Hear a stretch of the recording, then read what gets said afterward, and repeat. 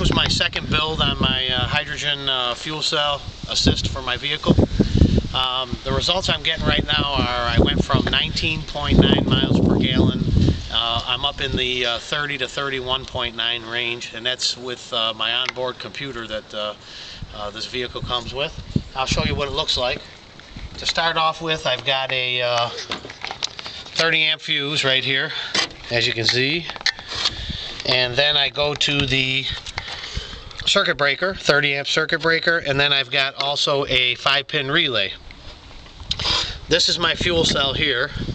I have green LED lights on it, so at nighttime it looks like something nuclear is going on. And it's a 4-plate system.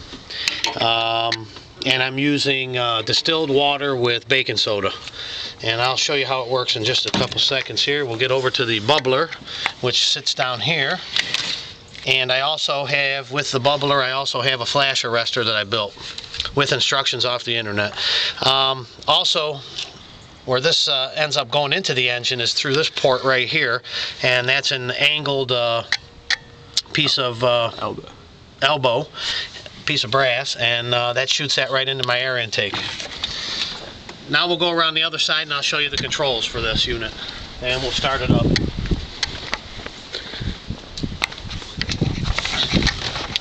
These are the controls. Luckily I had a little compartment I could put them into, and I got a couple blue LEDs. I've got a voltmeter along with my amp meter, and I also have a pulse width modulator with a cooling fan on it because I blew one up already. It got too hot.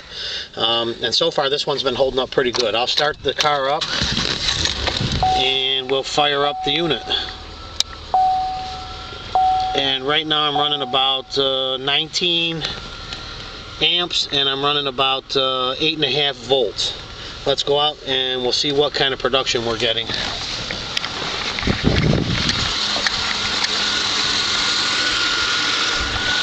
I set the bubbler up here so you can see how much production I'm getting on the bubbler.